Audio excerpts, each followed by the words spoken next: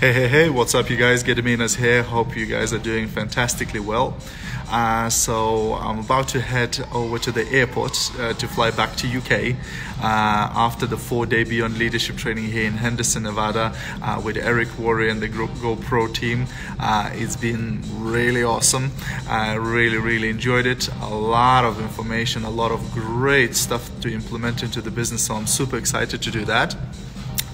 But before I go, I wanted to share with you a cool process for problem solving. Hey Margarita, hey David, hey Ruta, hey Yana, hope you guys are doing well.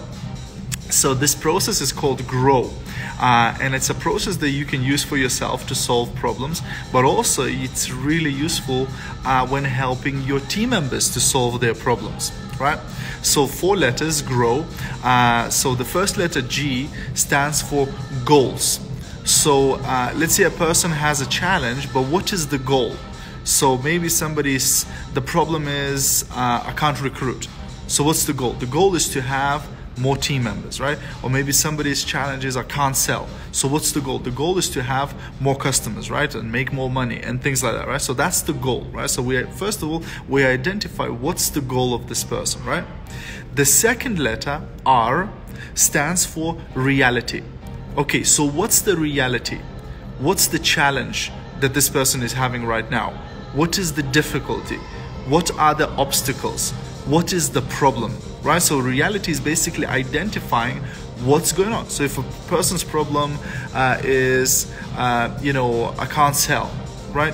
So then we might look at the reality. So what's the challenge? Are you talking to people, or are you scared of talking to people, or etc. So you can identify what is exactly happening right now that's causing that problem, right? So that's the second letter. The third letter is options. So then you identify the options, what could be done. So what could you do to solve this problem? What could you do to get to that goal that you desire, right? And you list all the things that could be done, right? So maybe you could read a book on sales, maybe you could attend a seminar, maybe you could try this, that, and the other, right? So you can write down a list of all the options, all the things that you could do in order to solve that problem and to reach the goal that you want to reach, right? And then the last letter, W, stands for way forward. And that basically means action.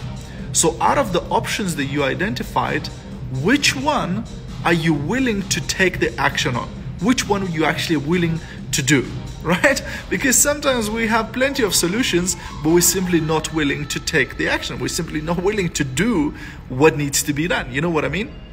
And the reason why I really like this process is especially for your team members. So when your team member comes to you with a challenge, as a leader, almost instinctively, you always want to just give them the solution. Just do that, or just do this, or just do it like that. But the problem is that if you do that, it causes dependency. It doesn't allow for your team member to become independent because you give them everything, all the solutions. You don't allow them to become problem solvers. You don't allow them to solve their own problems. But if you use this process and somebody comes to you with a challenge in your team, you can say, great, grab a seat or let's talk and I'll help you to solve this problem. So first of all, goal. So, okay, so you have this challenge. What's your goal? Well, my goal is to do this. Great. So what's the reality? What's causing this problem? They tell you what's causing that problem.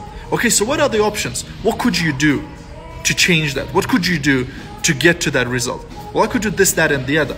Cool. Okay, so finally the way forward. What are you willing to do? What are you willing to do out of these options? Well, I could do this. Will you do it? Yes, I will do it. Great. That's it. Your problem solved. But who solved that problem? The person themselves. You understand what I'm saying? So it's much more powerful because you're empowering your team member to solve their own problems instead of just relying on you all the time to give everything on the plate. You know what I mean? So this way you are actually raising leaders and you're helping people to become independent. Right?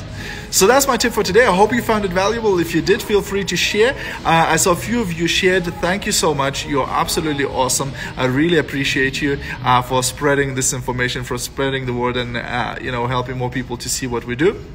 Have a great rest of your day, guys. I'm off to the airport and I'll see you back in UK very soon.